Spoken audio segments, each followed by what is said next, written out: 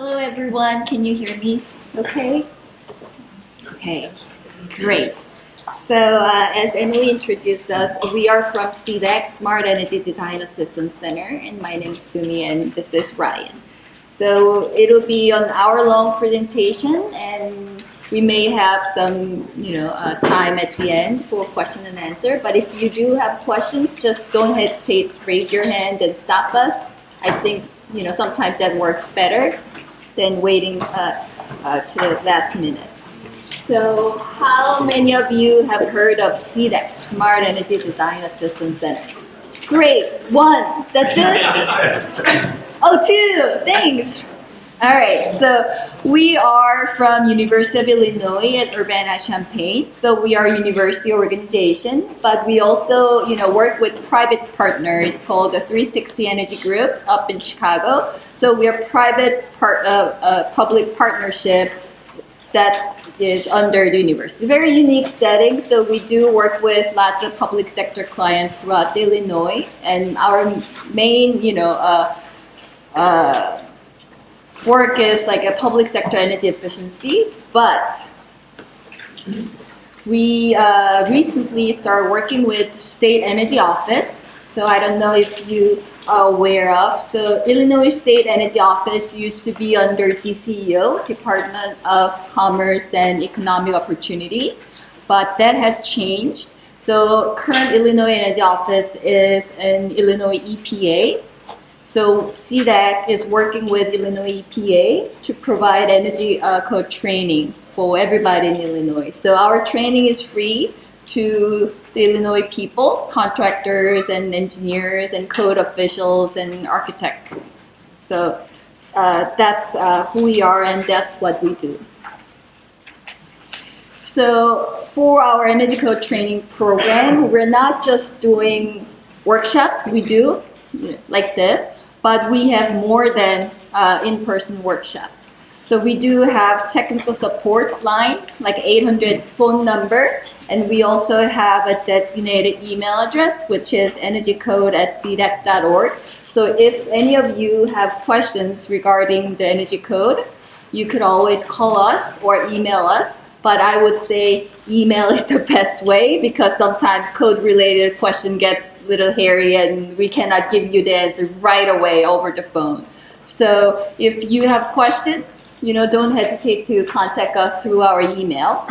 And also we do have our website. It's called sedac.org/energycode, and we have lots of information, and you can find the link to other organizations or state information or the state adoption processes, things like that. And we provide webinars too, and we just had our first webinar of this year, meaning that this program year started in July. So we had one in residential energy code, and we plan to have at least 4 more in this program year. And upcoming webinar is January 16th, and it's going to be about commercial envelope. And I know you guys are lighting geeks, but wait for the February one. We're going to have a commercial lighting webinar.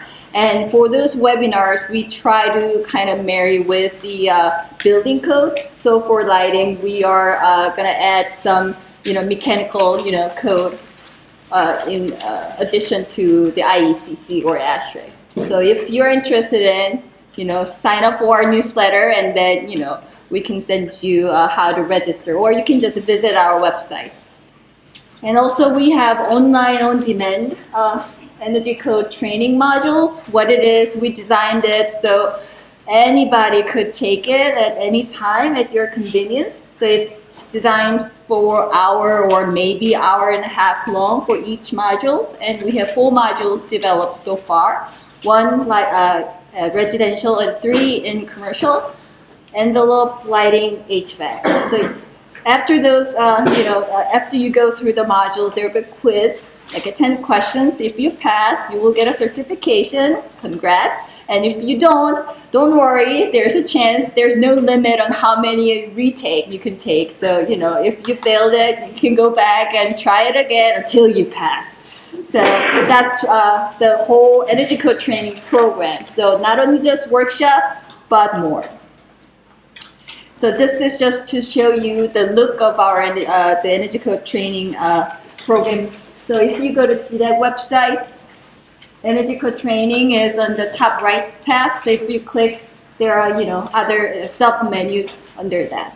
So I highly encourage you to visit our website to get familiar with Illinois Energy Code. So today's topic is about 2018 IECC lighting specific, and I want to just mention this website. This is the IECC website, and I have the URL here, but if you come to our website, there's a link too. So what it is you have a free access to 2018 IECC and also 2015 IECC too. So this is very handy if you want to search for you have certain keyword that you want to look for the code, because sometimes code book it's hard to find where you can find that information. But this is very handy that you know what you're looking for, and if you put the search word, it will highlight and it will send you to that location. One downside, you cannot print. You cannot, copy and paste, so it's for, copyright protected. But I think it is very handy.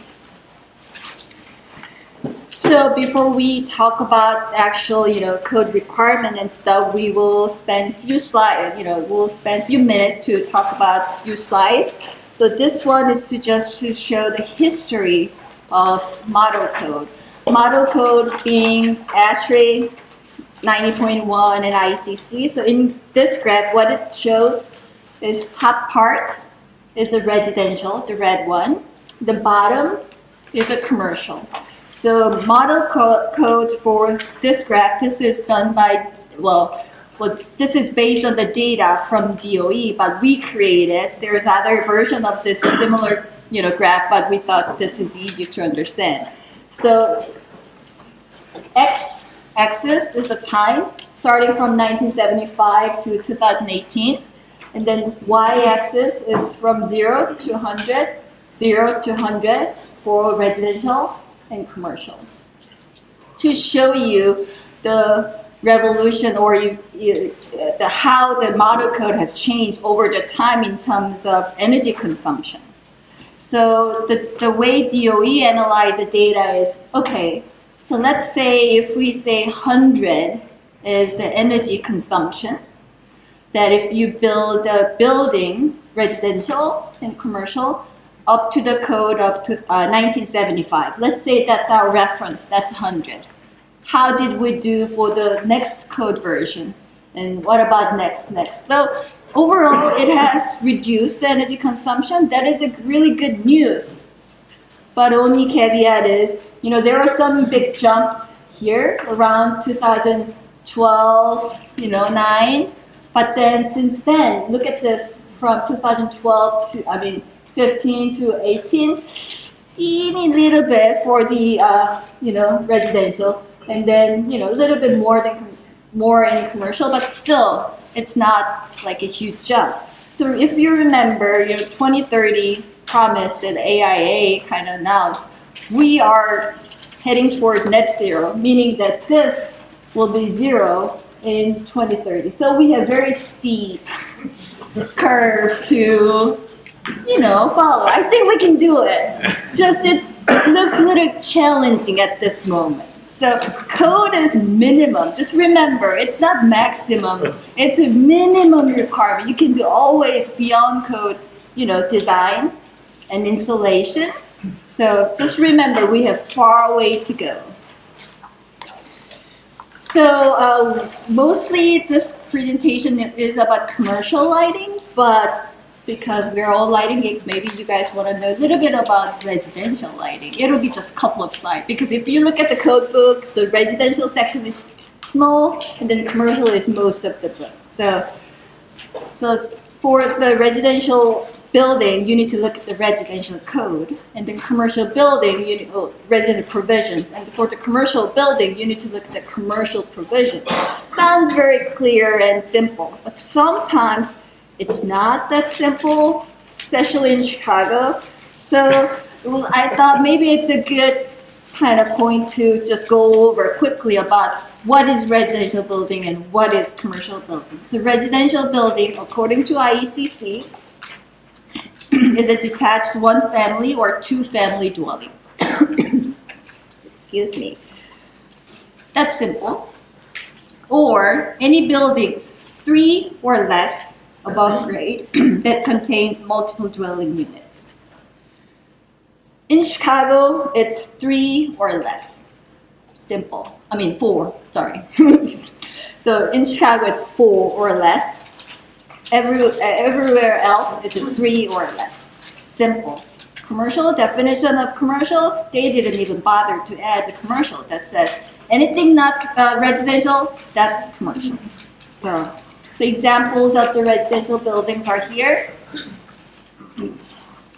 So little quiz.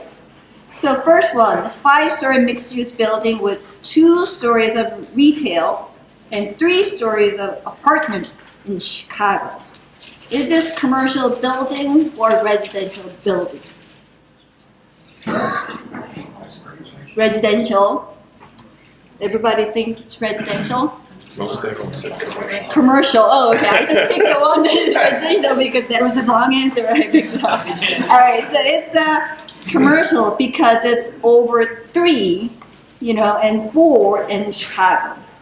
So second one, 3-story mixed-use building with 1 story of retail and 2 story of apartment in Bloomington. Is it commercial building or residential building? Residential, because it's 3 or less and outside of Chicago. And the third one, 5-story single-family home. There's a millionaire who want to build a 5-story single-family. Go for it. Is it residential building or commercial building? So it's a little bit of a trick there. There is a divide. Good. It's residential because no matter what story, if it's a single family, then it is residential building. And then last one, too easy. 3-story hotel is a residential building or commercial building? Commercial. Because it's not, dwelling unit. Easy. You guys passed the test. All right, so a couple of slides for the residential lighting requirements. First one, the change from 2015 to 2018 is the percentage for the high efficacy lighting. It used to be 75%. Now it needs to be more than 90% of the permanent lighting should contain high efficacy lamps. So that's the change. So high efficacy lamp, what are those? So according to IECC, these are the definition, but there's a caveat in Illinois. So, well, let me backtrack a little bit. So Illinois is one of the states who adopt the most current energy model code, IECC in this case. But they don't adopt it as a whole. They have their flavor, Illinois flavor. They have Illinois amendments. So there are a few, items that Illinois kind of changed it.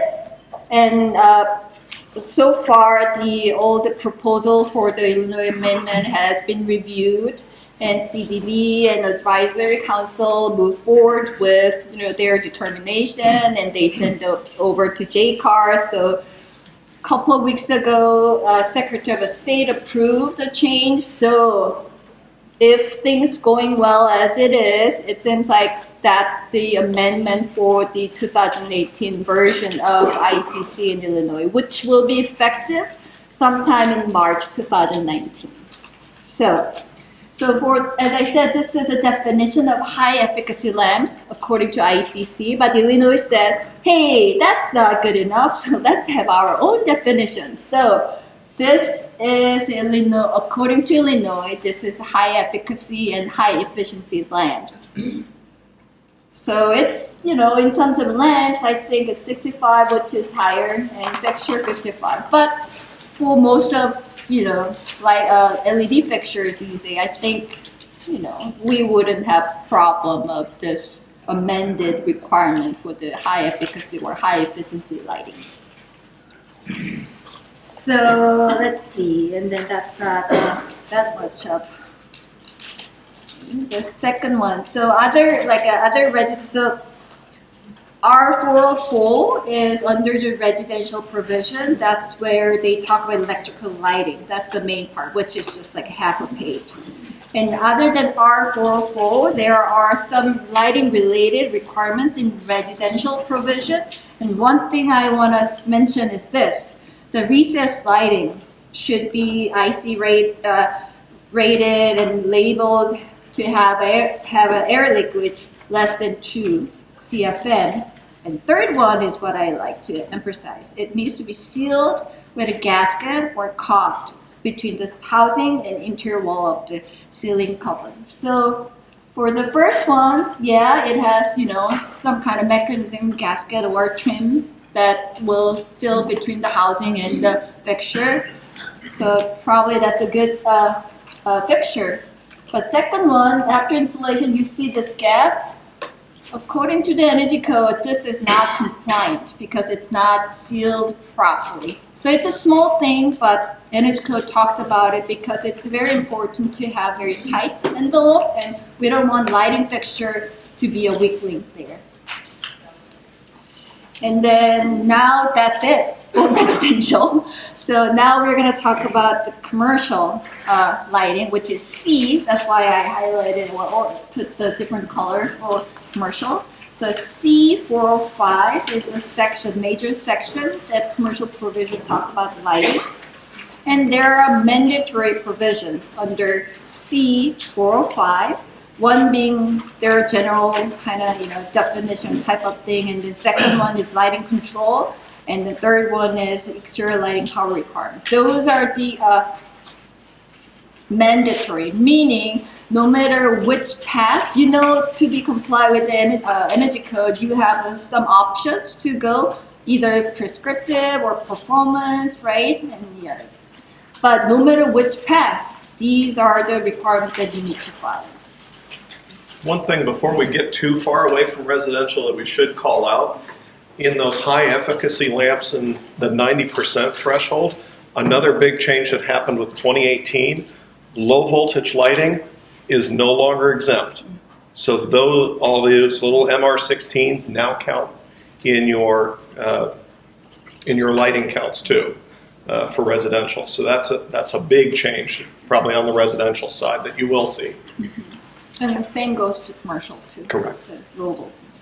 So for C405, which is a major section under commercial provision for lighting, there are some highlights. So the way we're going to do it, I will just cover some highlights and big picture, and Ryan will come and then continue to talk about like a section by section change. But before we go into the weeds, I thought it's useful to just think about a bigger picture. So major highlights for the lighting section, the LPD has reduced as we expected. It was gonna go, down and down for the next code version too. So yes, it has reduced. And then there's a choice of luminaire level lighting control. So LLLC is a new term in energy code. And then there's a more, mandatory control requirements. And then there's a requirement for interior automatic lighting shutoff. And there are some more language and manual override switch in daylight and special occasion. And there are some clarification language. So those are kind of highlights. And then other than 405, what other lighting related requirements that you want to remember is that so backtrack a little bit too. So to be comply with the Illinois Energy Code, as I say, you could follow the prescriptive path or performance path. So to follow the prescriptive path, you need to meet all the prescriptive requirements. And you need to pick one additional high energy efficiency package. And so those are like a more enhanced HVAC, equipment, more efficient, and then let's say, on-site supply of renewable energy, a dedicated outdoor air system, high efficiency, water heating, and then high efficiency envelope, reduced air. So those are like separate items that you need to pick in addition to all the prescriptive requirements. And there are two lighting-related efficiency package. One is the reduced lighting power. So if you have chosen this one, if your LPD is less than 90 of what code required, you can say, hey, I meet this requirement, that additional efficiency package, by doing this one. Or you could pick the second one, which is enhanced digital lighting control. If you have this and you say, hey, I'm following the performance path and this is my additional efficiency package. I have enhanced digital lighting control. So it could count as a additional efficiency package that I need to do if I follow the performance path. So the requirements for the enhanced digital lighting control is written here. You can, read it, and you can look at the code language. I guess. A question? Yes. Where do you identify that documentation? Okay. Would it be on the COM check or would it be somewhere else? I'm not positive if it's on the COM check or not. It may just be a question that you'll have to note to your code official as part of the submission, saying, I'm following, whichever one, yeah. You just call out, I'm going to use C, 406.2 is my extra one. It does need to be identified somewhere. Yeah. Whether it's in the COM check or somewhere else as part of your submittal. Mm-hmm. And then more lighting related highlights, the changes, the functional testing of lighting control. I think it was before, the requirement for the testing was there, but I just want to highlight it because this is something that could be overlooked and nobody could catch. There is not good mechanism to enforce it, especially for the documentation part. According to the Energy Code, construction document, should include the drawings, which include the location and catalog number of each equipment, and also manuals and reports should be provided to the owner within the 90 days of certificate of occupancy. But we've talked to code officials and they say, hey, once we issue the occupancy, certificate, there's no good way for us to come back and kind of enforce this one. So I think it's heavily on you guys as a designer and engineer to try to follow this, because you build and design a great lighting project, but then if it was never communicated to the owner how to operate correctly, not a good thing. So I just wanted to make sure that we all kind of agree that this is a good idea. And those are two important things. Is A, make sure the systems work as we designed them. We have done a lot of work to design these systems, and A, make sure they work, and B, making sure that the owners and particularly their maintenance staff, can they maintain it? We want to make sure that we have an amazing building for years to come, not just, I turned you over here's the keys to a Mercedes, good luck. Making sure that we have done good training up front and being able to provide that benefit to those owners for long-term success of these projects. So we can come back, after 30 years and the work that we have done hasn't had to be replaced. So this is code minimum. It's not anything, fancy. This is a minimum that we need to have, just remember. So we're going to talk about some, item by item. And so as I mentioned before, 405, C405 is a major section that talks about lighting. So general, if you open up the code book or open up the web page for the code and the general, there are some guidance on what kind of requirements you need to follow for those building types. So dwelling units within multifamily buildings, they say, oh, then you gotta follow the R441, which mean that you open up the commercial section, but they say, oh, if you have a dwelling unit within the commercial building, go back to R section. So open up the R section now for these spaces and comply with R441, which is what we went over is a high efficacy. Like you need to have at least 90% of high efficacy. All other dwelling units, you have an option. You can first do the same thing, like a 90% of high efficacy, high efficiency lighting, or you can stay in the C section and do specific application control. Under that section, C40524, there are some, specific application which includes a dwelling unit. So you can follow that. And C4053, which is the LPD requirement. So you have an option. And in terms of lighting control, so you gotta have a lighting control. But good news, now you have a new option. So it wasn't here before in 2015 and 2018. There's an option to have LLC, luminaire level lighting control. So you can go, your traditional lighting control that needs to meet with all those code sections, or you could do luminaire level lighting control. Doesn't mean that it's easier, it's just more option. So luminaire level lighting control should also have the occupancy control, capable of occupancy control, and also the specific, it needs to comply with specific application control, and also the manual control. We will go over these sections in the later. But in the big picture, you have these two options.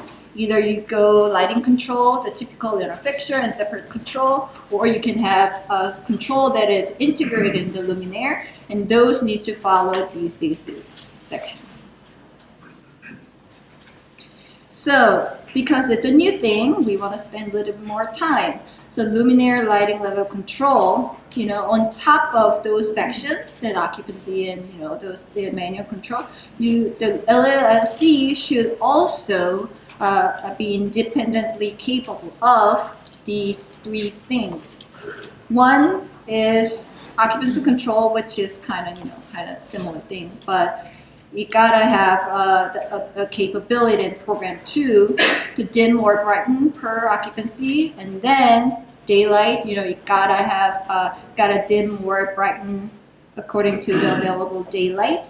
And then it should have a capability of configuration and reconfiguration of the luminaire level lighting control. Includes dimming set point or timeout, and also wireless zoning should be capable of the luminaire level lighting control.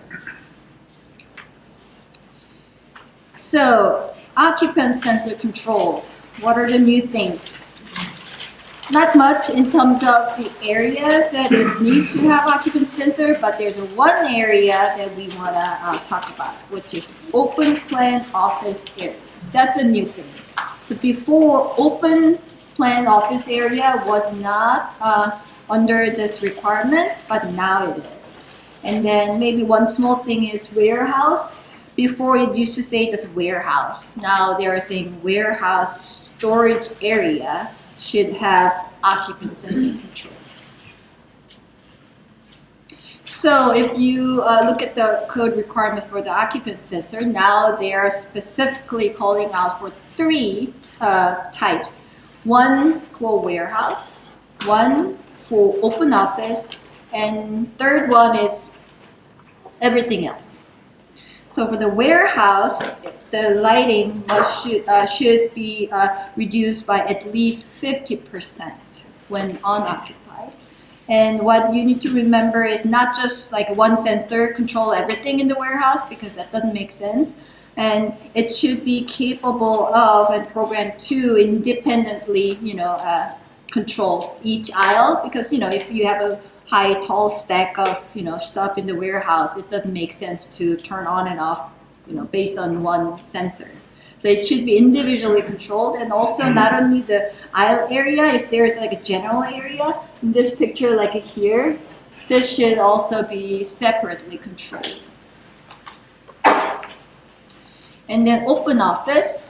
So if you have an open plan office, which is larger than 300 square feet, you gotta have occupancy control there.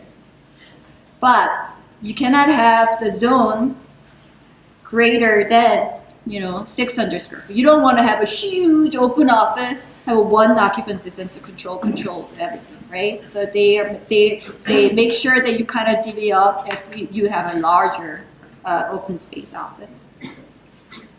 And then the change in terms of time, I think 2015, it says within 30 minutes of occupancy living, you gotta turn it or dim it down, but now there's 20 minutes. And then the lighting power should be reduced by 80%. So this is different. Warehouse is at 50, so open office, they give us a little bit more room, 80%. And then third one, under occupancy sensor, warehouse, open office, and then everything else. So same, 20 minutes, and then 50% power needs to be reduced. So open plan office is only one that allows you to dim down to 80. But other than open plan office, it should be dimmed down to at least 50%. And then that was the occupancy sensor control and time switch controls. So there are areas listed under occupancy sensor requirement. So if your area is not included in there, then you gotta have a time switch control. And there are some exceptions for time switch control, and you can read it here. And then what kind of function time switch control should have? Like each space with timer or time switch control shall have a manual control for light reduction. And there's a separate section for the manual switch requirement that we're going to cover, I think, next slide. And then the time switch control should have a minimum of 7-day clock, capable of 7 days. So, just very reasonable requirement. Day by day, Monday through Sunday, you should be able to program and, have a different schedule. And then holiday shut off, and you should, the control should have a backup capability for at least 10 hours if power disrupted. And then should have override switch, because we don't want people to get in the dark when the time is out and you need to work more and there's no way to override. That's not a good thing. So you gotta have an override switch. So light reduction control. So manual control. So there are many different ways to have a light reduction control, right? You can all dim, like the first one. Or you can have, if the fixture has multiple lamps, you can, this one, if you could have like a, zigzag alternating fixture or luminaire, so that way you can reduce by half or third or however makes sense. And then if the fixture has multiple lamps, you could have one lamp and the other lamp switched or dimmed separately. So however you want. Personally, dimming makes sense, so you don't have like a spotty light distribution, but you have an option to meet this requirement by doing alternate fixture or alternate lamp control. So daylight control, this is where Ryan takes over. So any questions so far? All right. Yes. For light reduction controls, how do you read how to apply it? Does it apply to all spaces, or does it only apply to No, there's a requirement for light reduction control, and I need to go back to the code book and see which one needs to have light reduction control. Yeah. Now you're talking about lighting reduction controls as Yeah. opposed to occupancy sensor controls? So I've heard a lot of interpretations of Sure. it, a lot of discussions about it. So I read it that it's pretty much required everywhere, that you have to have a manual control, and you also have to, on top of that, have occupancy sensor controls that are either vacancy or automatic on. So I Okay. get into debate sometimes. Yeah. Right, I There is a specific section on lighting reduction controls separate from occupancy sensor controls, and so it depends on where those two intersect. This is kind of a listing of all the occupancy sensor controls, but within these there are certain areas that further require you to be able to reduce the lighting beyond, have a manual control or a manual override to be able to turn the lights off further than that. So there is some intersection, but it's not complete overlap. So, and I know it's a little confusing, some of the phrasing on this, in that particularly in lighting reduction, is they talk about the minimum that it must reduce. So several of those, it talks about 50% or 80%. That's how much you have to reduce it, a minimum of that much.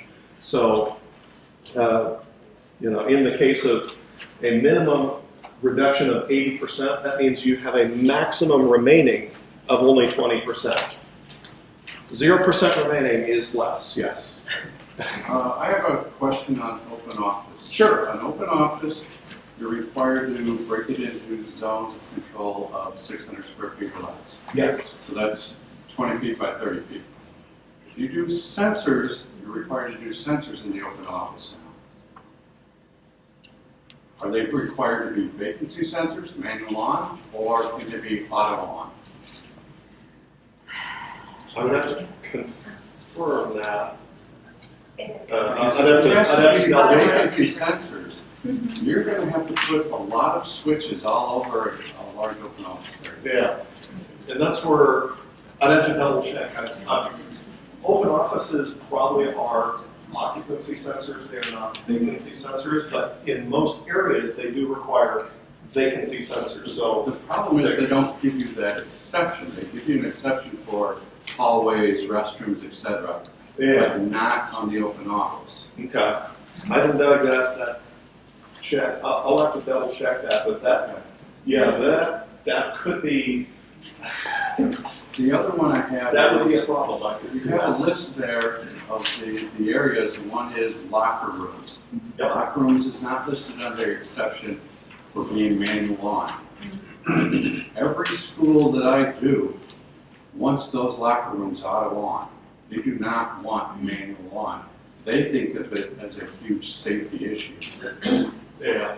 So, Yeah, and that's where some of these you may end up. One nice thing about the International Energy Code is it does give more flexibility to the authority having jurisdiction for certain applications like that, where you can walk in and make the case to them that this is. I appreciate that this is what the code says, but from a logic standpoint, this does not work in this application. And that's generally, we find code officials to be somewhat reasonable. Not that they're going to let you get away with everything, but in certain applications where, a locker room where you have, a large open area, a manual on doesn't make a lot of sense. And so being able to identify and call out, we haven't gotten into a lot of questions about that, and so that's why I'm hesitant to answer some of these specific questions, because that's something, anytime you guys email us questions, whether it's you guys, we're happy to talk with, designers, building owners, code officials, homeowners. We're happy to provide information and technical assistance too. But that's part of the reason why we recommend email, is because the first thing we're going to do is we're going to pull out our code book and figure out what does it actually say. Sometimes it's not what we want it to say, but you know, the code is what it is. So if we get into some of those, you know, and that's part of something else that code officials generally do appreciate is because we're here to serve the entire state. And so they may ask you to approach us and say, hey, can you get some interpretations or you know, provide some evidence and feedback about, you know, because since we do serve the whole state of Illinois, they like that we are able to provide a more consistent answer and basis. So it's not just their personal interpretation, but what have we done across the state? But then again, code official has a final say. You know, we are here to provide a guidance and, you know, our best, you know, reasonable answer. But our answer is not, you know, cannot be beholden to the court. So your code official is the one. And also, I want to mention, you know, changes in 2018. There are some language changes, and if you look at the definition section, approved used to be like it's tested and according to this testing procedure and blah blah blah and by code official. But they had changed to 2018 IECC approved by code official. So if your code official said fine, then that is fine for that project. So that's what I want to bet. As we transition over to daylighting controls, I generally prefer to call out the exception first because I find it's a little easier, and that there is a provision within the code that if you are able to reduce your lighting, total connected lighting power by 40% of the day-lit zone, you don't need daylighting controls anywhere. So, sure, and we'll go through an example or two. So if you take your total connected lighting power density available, your total budget, and you reduce the daylit, the portion that is in the daylit zone by 40%, and that's your new budget, as long as the total building is under that budget, you're done with daylighting controls. You don't need them. So that's a good way to simplify, because if you don't have to buy the controls and install the controls for daylight harvesting, you don't have to commission the controls either. So that can be a lot of expense that you can save just by doing a little bit better design. So it is required in spaces that have over 150 watts within the daylit zone. Which we'll talk a little bit about that, but 150 watts is not a whole lot. You're talking probably 3, maybe 4 fixtures in the daylit zone will now trigger daylight controls unless you use the exception. There are a couple of exceptions as far as places that those controls are not required. Healthcare, specialized application controls as called out, and then a couple of specific group occupancies. So what is total connected lighting power? So that's going to be nameplate wattage of incandescent fixtures, transformers for low voltage, LEDs, track lighting, is 8 watts per linear foot, or the total connected power of the fixtures on that track. That's a big reduction. It used to be 30 watts per foot minimum. So that dropped to 8 watts. Part of that is with LEDs. If you pack 30 watts per foot, you're going to have one bright spot. So that's just trying to get what is my total power.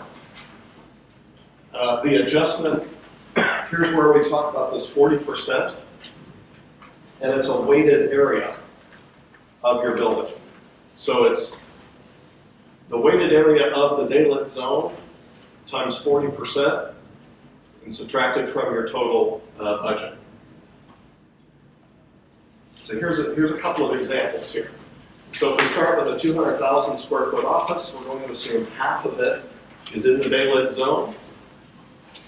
Our initial budget for an office is 0.79 watts per square foot. So that gives me a total power allowance of 158,000. Let's say, okay, now I subtract off 40% of the weighted average area of the building, gives me 126,400.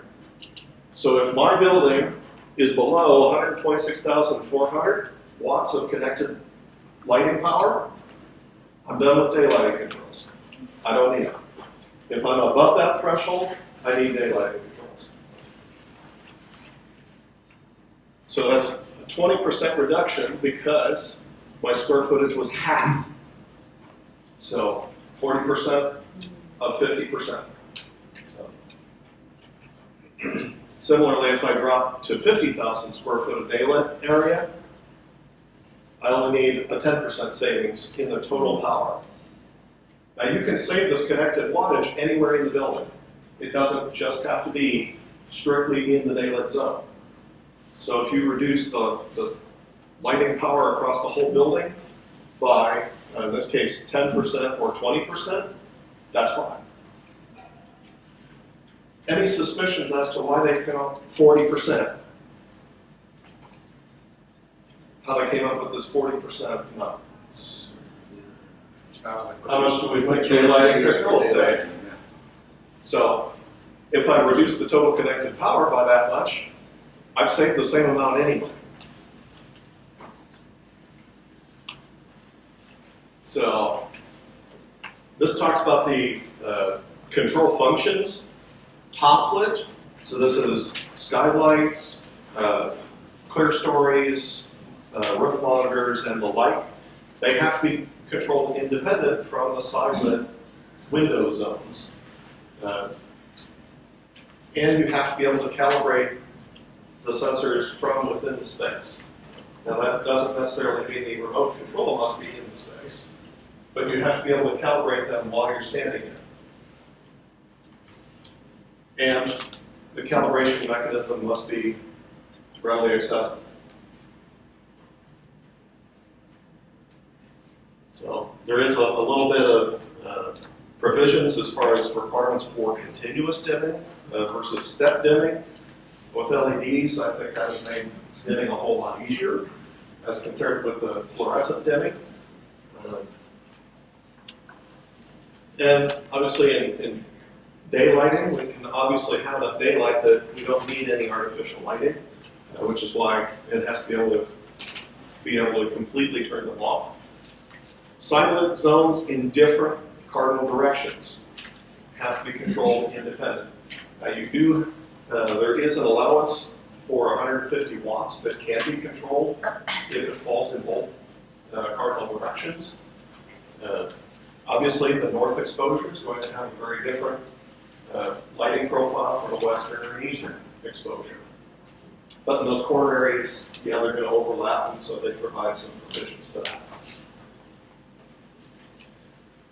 How do we know where the zones are? These are diagrams taken directly out of the code book. And so take the height, the head height of the window from the floor to the top of the window, and we flop it in. And then you get the width of the window plus 2 feet on either side. So that's how you end up with this box. Now, there are a couple of things for small windows. It's got to be at least 24 square feet before it counts as vertical fenestration. You know, when you have a small little bathroom window, we're not going to count that. This is what it looks like on drawings. You need to shade it, and it does need to be called out. Something that can help code officials is if you're going to basically to put the wattage that's in the daylit zone. You know, here's my total wattage. Here's my total in the daylit zone. If you put that right on the front page of or one of the forward pages on the drawing, That makes it a lot quicker for your code official to find, check, move the plans along. But yeah, calling this out makes it a lot easier. And here you can see I got some windows, flops in, and a little bit on either side of the window. Top lid, very similar, but here it goes 70% of the total height from the monitor to the so.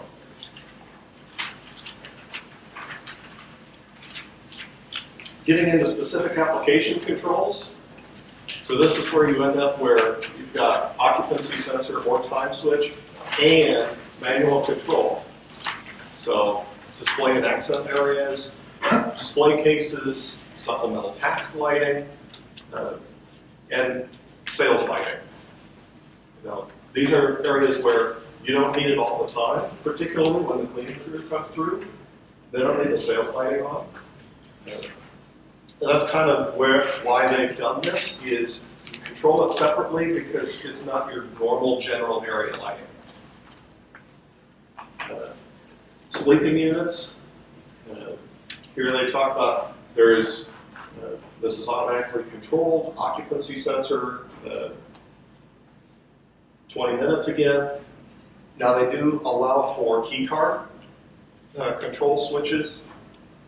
Any of you stayed in hotels with these yet? Couple? So these are kind of newer. Like them? Don't like them? Okay. You just get 2-room cars. Yeah. That's part of the challenge with some of these is they're easy to defeat.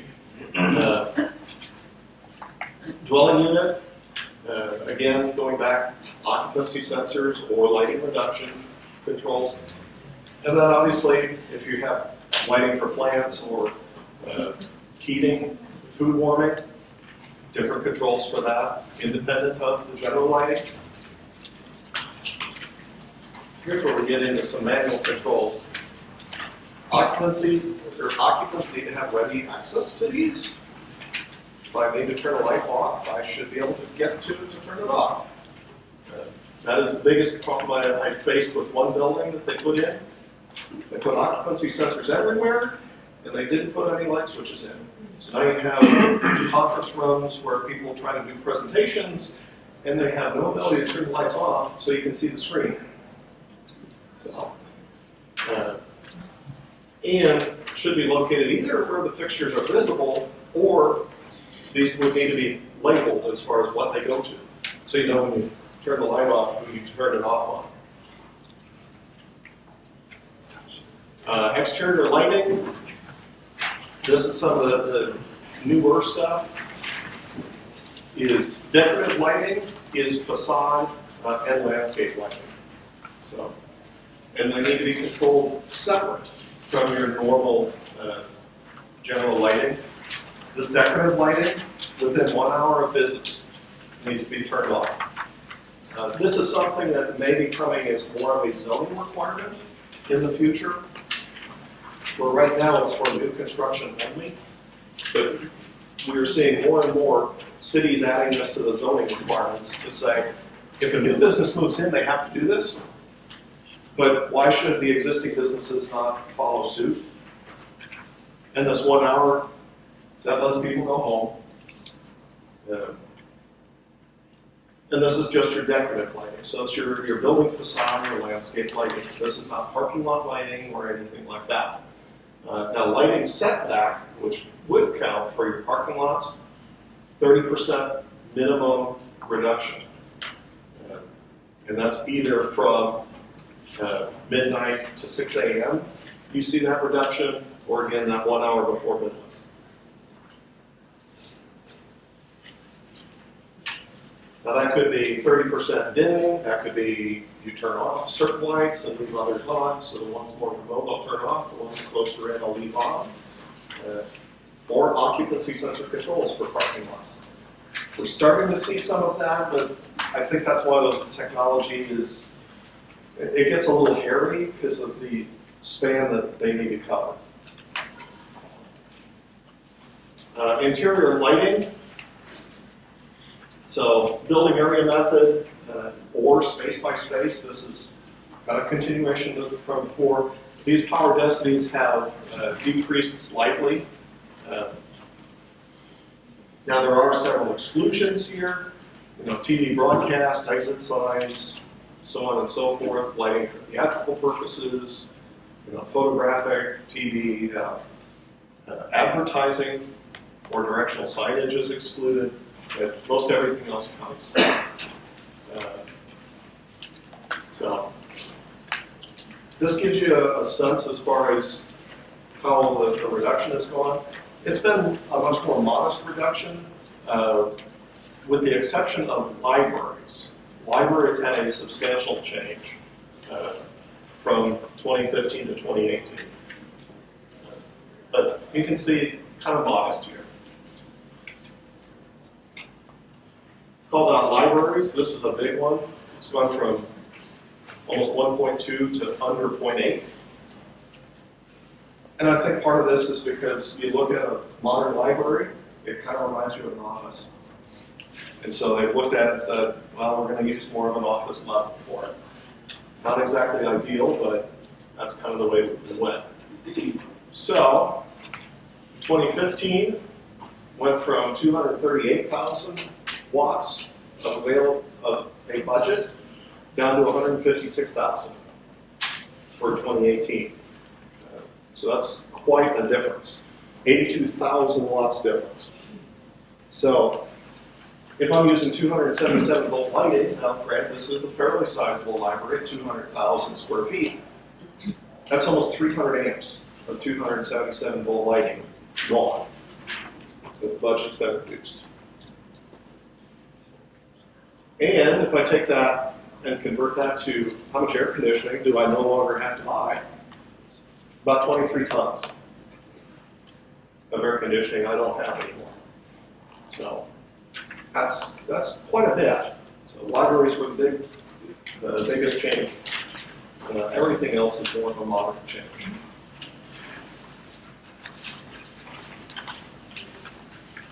If you need more flexibility, they do give you the space-by-space option where they break everything down into more bite-sized pieces.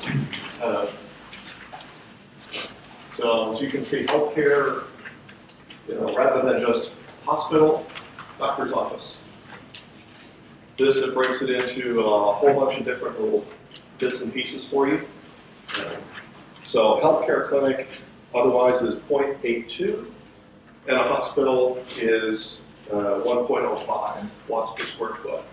So these tend to be a little bit more generous than the building area method, but that depends on your mix.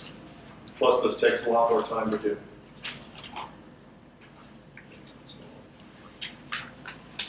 Then you also have for sales, there's a little bit of a provision for that as far as additional allowance beyond the budget. This cannot be traded with your general lighting. This is specific for the application. So, here we go back. And again, here, IECC has 8 watts per foot now. ASHRAE 90.1 is still at 30 watts per foot. So that's another big change between those two, as compared to the National Electric Code that has 75 watts per foot. So,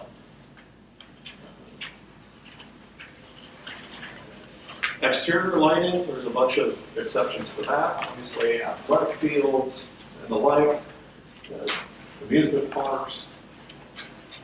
Notice lighting that is approved because of safety considerations. Going back to that definition of approved, code official.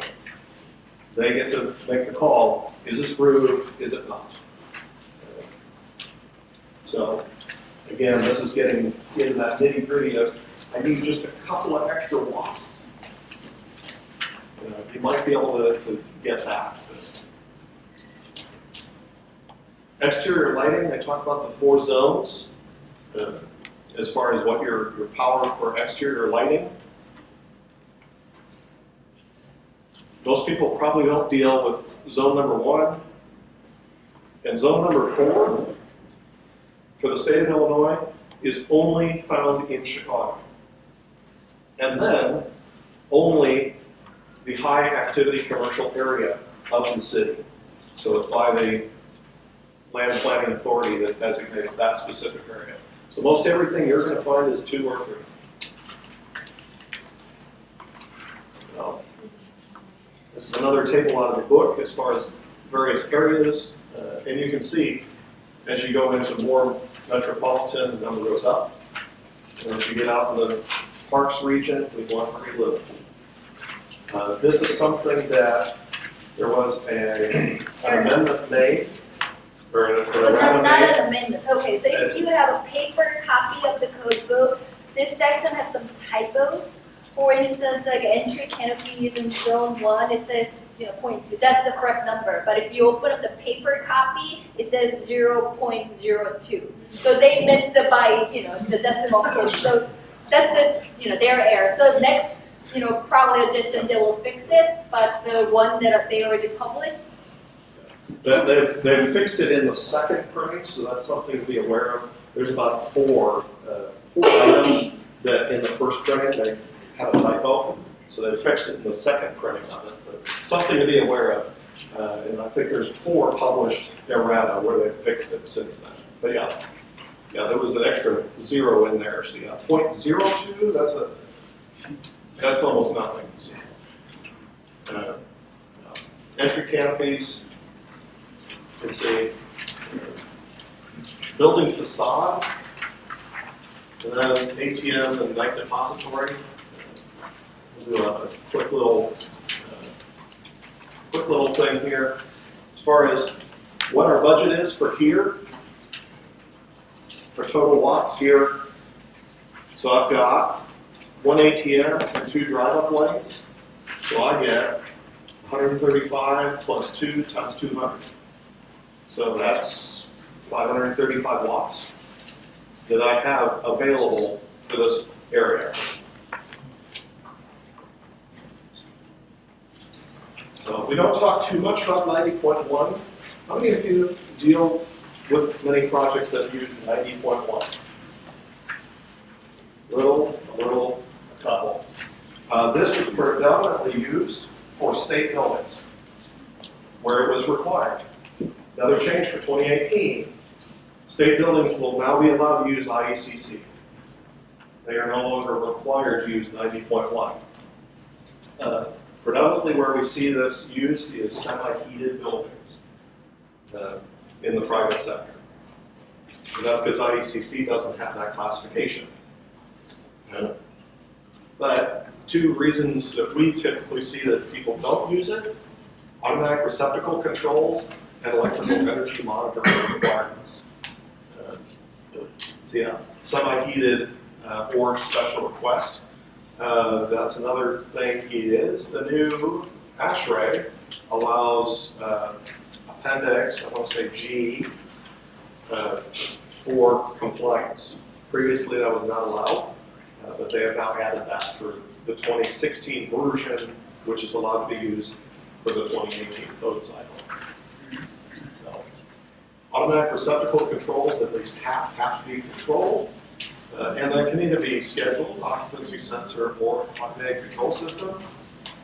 Problem with occupancy sensor that we have found is particularly when you're dealing in a school with a computer lab. And occupancy sensors that have not been properly commissioned, that don't pick up typing. And so the students aren't moving around enough, and all of a sudden half your computer's turned off. So, but must be permanently marked to differentiate. Here's some examples of how that is. This one, both of them are controlled. In essence, this one, the top one is controlled, the bottom one is not. Not an inexpensive item. This is one that I look at and say, we talk about the key cards being easy to defeat. How many see a power strip going in and be used here? That's one that I look at. This is a code rule that I look at that's like, yeah, it's in there. This is probably not an ideal thing. However, electrical energy monitoring. ASHRAE 90.1 requires these loads to be monitored. From a building owner perspective, this actually makes a lot of sense to do. Because if I can see, you know, hey, I've got load during the day in my exterior lighting, I need to go find something. Or, hey, my receptacle circuits, I got a lot of load overnight. Okay, who's not turning stuff off? Or do I have a lighting control system fault out?